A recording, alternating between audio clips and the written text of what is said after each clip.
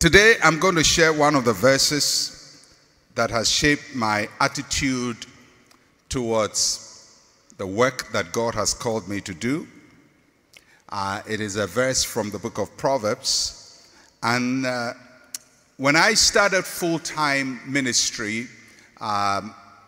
in the early 80s, I discovered that several attitudes shaped the way people who were called by God did the work of God. I was a young man at that time, and I noticed that people did not seem to focus on the work God had called them to do. They were not intentional about their work and their ministry. For example, there were pastors who could travel for long periods of time, and they would leave their flock or the congregation unattended to. I also noted that a number of pastors felt that spontaneous speaking without preparation, was a sign that you were anointed by the Holy Spirit. So sermon preparation, especially among Pentecostals and Charismatics, was not done. You just stand, open your mouth, and trust God to fill your mouth with something, and normally what came out was not good. And then a lot of pastors also specialized at that time, from the late 70s to the early 80s, in what was called blasting people. That means that the strength of the pastor of his ministry was based on how much he can criticize people. So they spent time criticizing their members, their hairstyles, their dress code, and basically being negative against their members. Other pastors just allowed anyone who came to church or anyone who was in town to come and preach for them. And so sometimes a pastor would go to church on Sunday and just call somebody, or another guest pastor comes in and say, "Oh, can you please come and share?" And the person would come and preach. So there didn't seem to be much seriousness in the way people did ministry. Then there was, of course, this troubling situation of sexual immorality, which affected the reputation of quite a few people. And so when I grew up as a young pastor, when I was growing up from the late 70s into the early 80s, I observed these conditions, and I was determined that God will help me not to repeat the mistakes I came to meet, and try to do right and do the right thing. And you know, seeing the wrong thing and doing the right thing is always very difficult, because the wrong thing can be so common and so established that the right thing will be foreign. And the passage I'm about to share with you between this week and next week was one verse that helped me to understand how to do the work that God has given to me. So I've titled my message, this is part one of it, I've titled it, How to Increase in What We Do. How to increase in what we do. No matter what we do, what you do, what I do, what you do, God wants us to increase in it. God wants us to grow it. God wants us to excel in it. God wants us to do it well. And so it's a two-part message. I'll start today and I'll finish next week. So my text is from Proverbs chapter 27. This passage has helped me a lot. Proverbs chapter 27 from verse 23 to 27. Proverbs 27, 23 to 27. And it says, "Be diligent to know the state of your flocks, and attend to your herds, for riches are not forever, nor does a crown endure to all generations.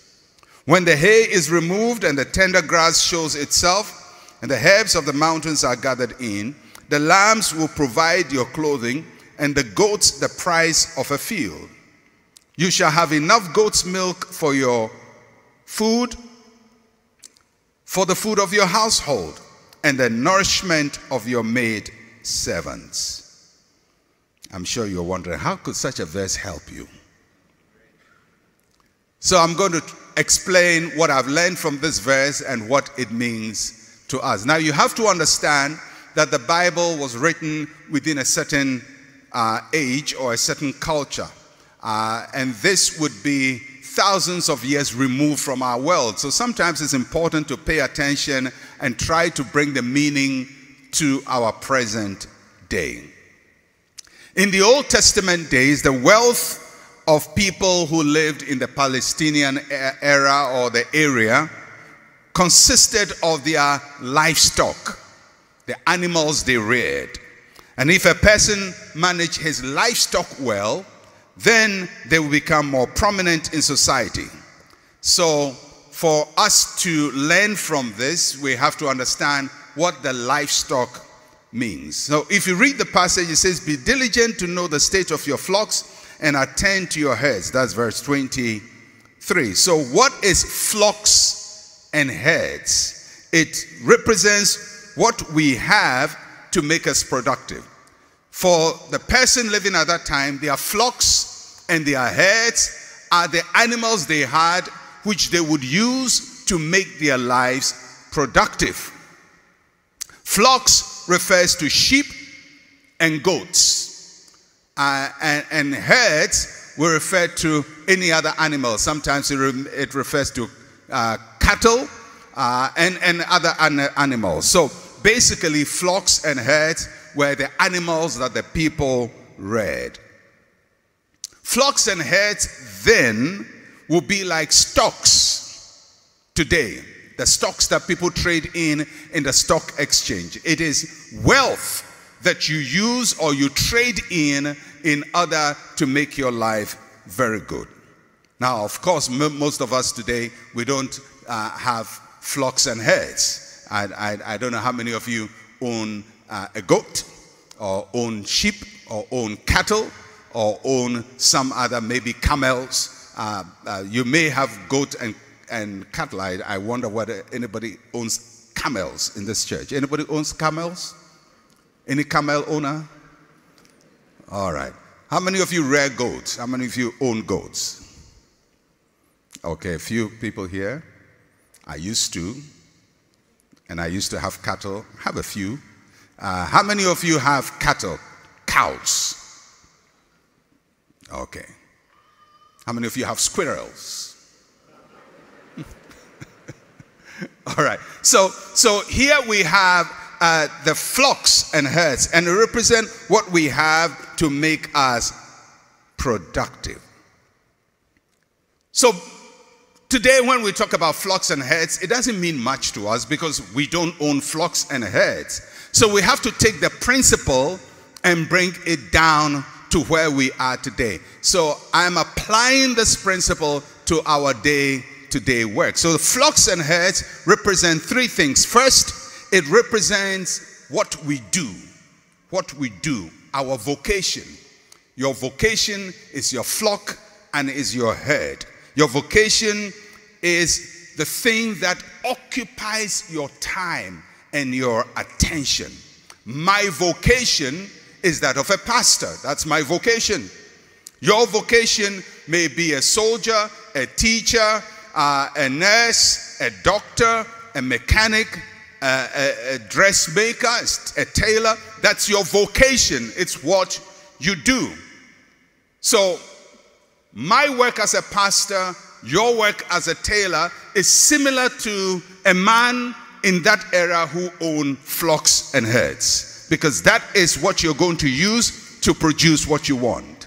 So first, it represents our vocation, what we do. Secondly, the flocks and herds there can be applied to where we work, our company. Our company is the organization we work for. We may work for an organization we started or an organization that somebody else started. So think of it. Your workplace is your flock and your herds is your treasure. It's your stock and you need to value it. Now sometimes I get the impression that people do not see the link between the company they work for and the kind of life they live, especially if they don't own the company. Many of us hate the place we work. It's one of the things I've come to note in our part of the world. People hate the place they work. You go to a shop and there are shop assistants, and their salary is paid from how well the shop functions. But if you are a customer coming, they start talking down their shop. Sometimes they actually want to teach you how to cheat their company. And sometimes they want to direct you to somewhere else. And the people forget that if this company goes down, I go down. Somehow we think the company is very different from our lives. But I want you to think of the place you work for as your stock, as your heads, and as your flock. It's your head, your work, your vocation is your head and flock. Your company is your head and flock. And the third thing that is your head and flock is your reputation. How others see us. Our reputation is our flock, is our head, is our goat, is our cattle. So if you always deliver results, people will trust you with what is important to them and reward you accordingly. So now when I got into ministry, I wasn't a cattle rearer. I didn't have goats. All I had was my vocation, the calling that God has given to me. That's all I had. And I had the church that God had allowed me to start. That was my company. That's all I had. That's my flock and my reputation. How others will see me. If people thought I was a bad pastor, they wouldn't come to my church. If they thought I was lazy, they wouldn't come and listen to me. If they thought I didn't take time to prepare what I was going to say, they wouldn't value what I said. So this is all I had. This is my flock and my heads. And for you, that is also all you have. These are your flocks and your heads. Your vocation, your company, your reputation. The company may not be yours. It may belong to somebody, but if it goes down, you're going down with it. And in these days where it's very difficult to get a job, you must thank God when somebody employs you. I'm telling you, if somebody employs you, you must every day in the morning kneel down and thank God for the person. Because if that person or that company has no capacity to employ you any longer, you are in big trouble. You are in big trouble. Anybody who is able to pay you every month deserves your full-time prayer.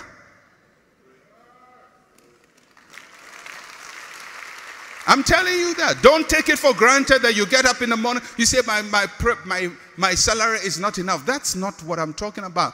What is not enough if you don't have it? You don't even have something to say it is not enough. So don't use it is not enough to destroy the company that allows you to have what you consider not enough. All right? So that's all you have. Your vocation, company, reputation. That's how I saw my calling. That this is all I have. And for me it was very significant because of my history and where I was coming from and the situation of my life. And I just thank God that I have a calling. That He has allowed me to start a church. It's meeting in a classroom, but that's all I have. There was no electricity in the classroom, but that's all I have. Just a few people, that's all I have. That's my flock. Those are my heads. And if I took good care of that, then God will give me something significant. So what does the passage say we should do with our flocks and herds? What should we do with them? So I will read the verse again, and then I'll tell you what the passage says we should do. It says, be diligent to know the state of your flocks and attend to your herds. Be diligent to know the state of your flocks and attend to your herd. Be diligent to know the state of your flocks and attend to your herds. What is it saying? First, it says, know the state of your flock. Know their state. It means to notice, to listen, to learn, to pay close attention to them. The Hebrew word used there is yada. Yada is to know something experientially. To know something experientially. It's not sitting afar to know information. It's getting down there to know it for yourself. Having first-hand experiential knowledge about your vocation, your company, reputation, your flocks, and your stock, and your heads. Now, in this particular verse, the word yada and the way it is used is very interesting. It means to be aware of the voices and the faces of your flock. Be aware of the voices and the faces of your flock. Can you imagine? You are a shepherd in those days. And the passage says if you're going to do well, you must not just know your flock, but be aware of their voice and faces. How can a shepherd know the voice and the faces of his sheep? Because as far as I know, all sheep look the same. Don't you think so? Except if the color is different. If it's black, I'll say that's a black sheep. It's white, that's a white one. That's black and white, that's a black and white one. But the passage doesn't even talk about their color. It talks about their face and their voice. So the passage is saying when your goat bleats, meh.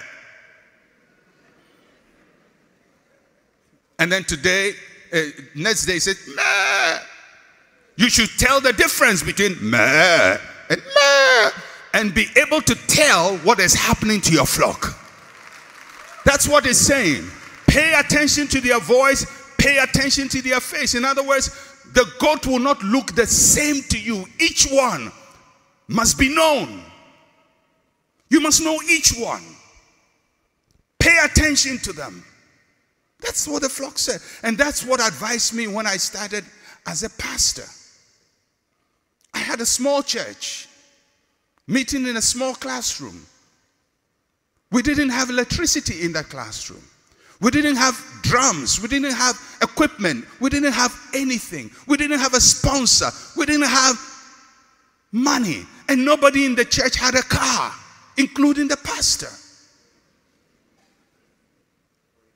How am I going to take care of this flock? The passage says, pay attention. Know them. Know them intimately. You cannot sit, fold your legs, fold your arms, issue instructions, and think things will work. You have to have experiential knowledge.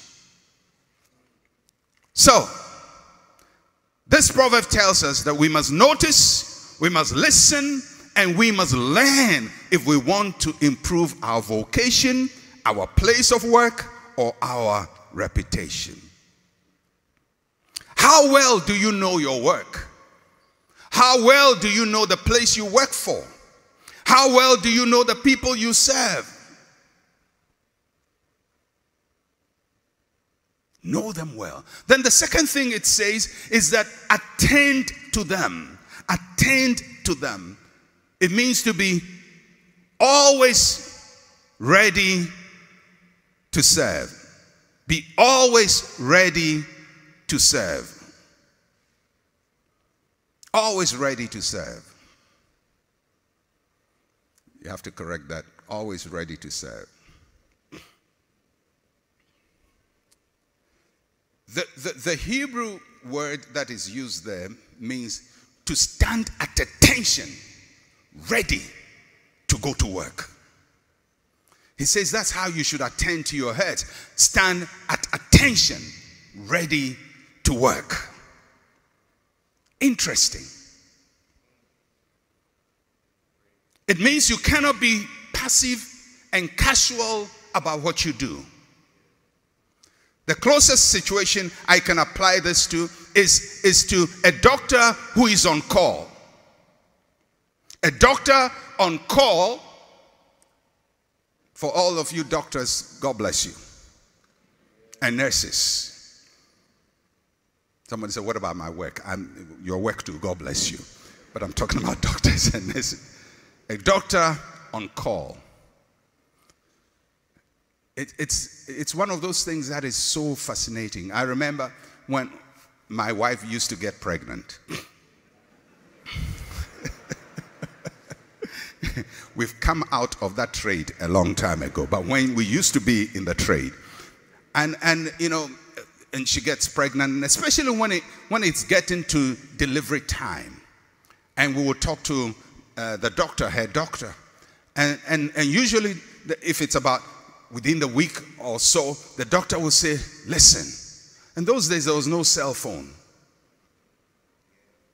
and they will say, any time of the night, if so and so happens, call me. That's landline call. Any time of the night. And if you don't even call, come. Can you imagine? I mean, now you have phone and somebody can give you notice, I'm coming. But those days, you just pop in. And the doctor will say, anytime, anytime. And it used to fascinate me. And I know that I know our doctor at that time. He was a young man, almost like me, slightly older than myself. Young family, had a wife and children. Just like everybody wants to sleep, he also wants to sleep. Everybody gets tired. He also gets tired. His family needs him. His wife needs him. His children need him. But he says, at this point, you are my flock. And I stand ready to my own inconvenience to serve you. That is what the proverb writer had. Attend to your flock means stand ready at any time, morning, noon, and night to take care of the flock. No excuses. Take your work seriously. Of course, when the doctor tells you you can call anytime, please don't take advantage of that and call him and say, I was just watching this on TV. What do you think? Please, that's not what this is. This is for emergency. And most times you may never have to make that call. But just to show you, it's a mindset that the doctor has. And there are a few other professionals who have that same mindset, who would say, I'm working on this project for you. Call me 24/7. Now, there are people who say, call me 24/7, and you call them 1, nothing. 2, nothing. 3, nothing. 24, nothing. Not to even talk about 7. Call me anytime. You never get him. Line is always engaged, or you leave messages and leave messages and leave WhatsApp, and they told you, call me anytime. If that's how you are managing your work, we will learn later, you're not going to do well. And it will not be the devil, it will not be demons, it will not be your grandmother, it will not be a curse, it will not even be that the nation is hard. It simply means you didn't apply yourself. You know, when I started ICGC, it was during the hardest time in Ghana. Those of you who are old enough to know, those days we had chains that were attributed to our president at that time. People were growing lean. People were emaciated. We were eating yellow corn. People would go to queue for corn before it is cooked. We were having our bath with some miserable soap. Corrosive. The stores were empty. Shelves were empty. That is the situation I was called to. You can't even talk to your members about giving, because you look at their face and you hear they are bleating, meh, and you know, this one I can't tell him to give. They said, time for giving, meh, meh. They are crying. You can't even tell them to give. All you have to do is pour your heart and pour your heart and pour your heart and pour your heart and pour your heart, because it's not reward time.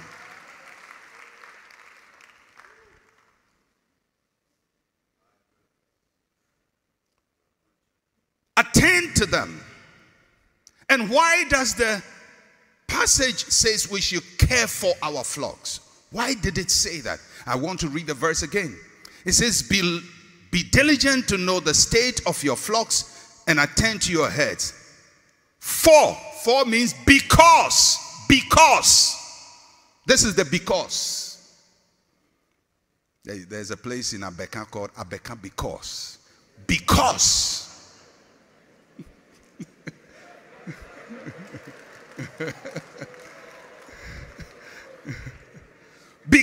Why should we attend to the flock? Because riches are not forever, nor does a crown endure to all generations. Why are we supposed to pay attention to the flock and to the herds?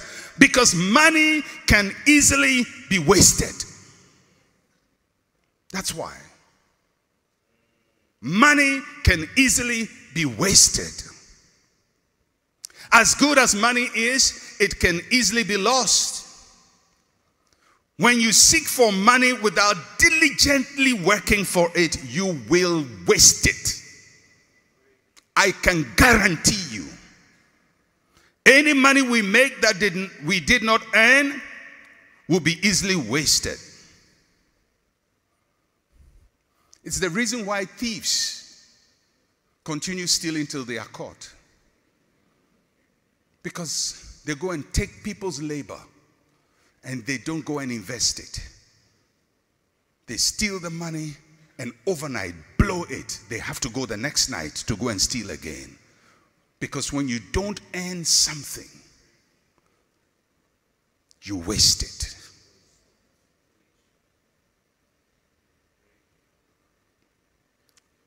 Anybody who sweats for their money doesn't waste money. People who make money easily waste their money.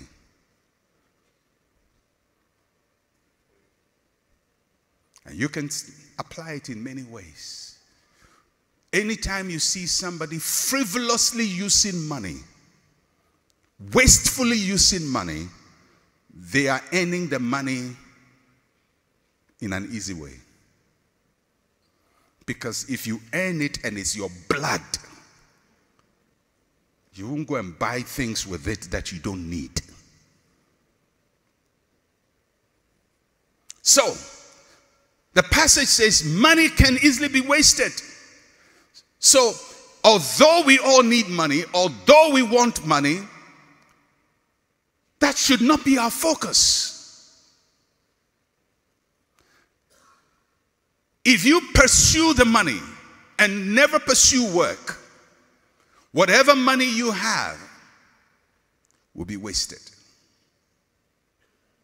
But if you pursue work and labor, whatever money you have will be invested. Money can be easily easily wasted. Secondly, it says the crown, it's not forever. What does that mean? It means position and privilege are not enduring. Crown refers to high position, privileges.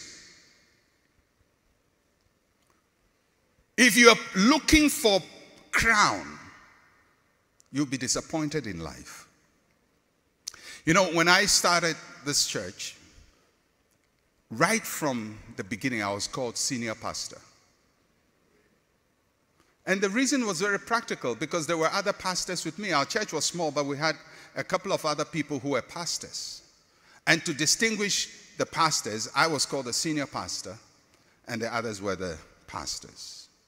And then when when we started planting churches a few years down the line, I was called a general overseer because I was overseeing churches. It's not a title, a crown to aspire to. My position as senior pastor is secure.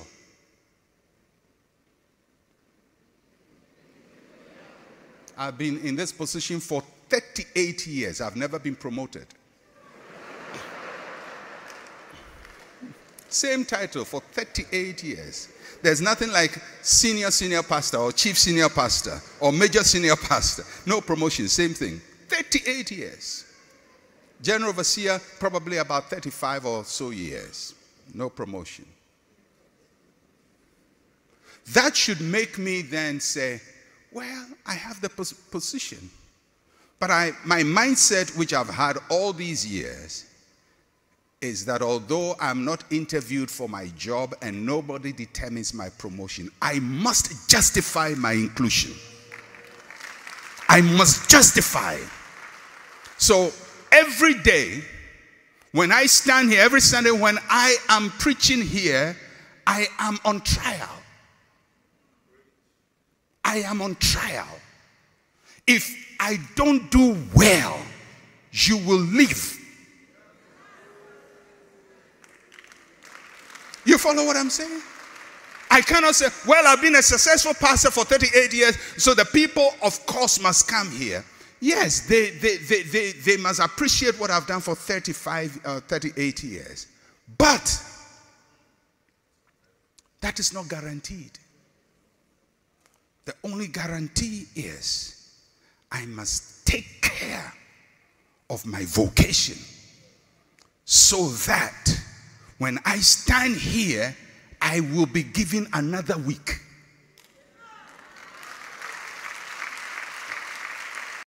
If you like this video and you want more content like this, don't forget to subscribe to the channel and also like the video, share to others so that they can be blessed. Thank you and see you in the next video.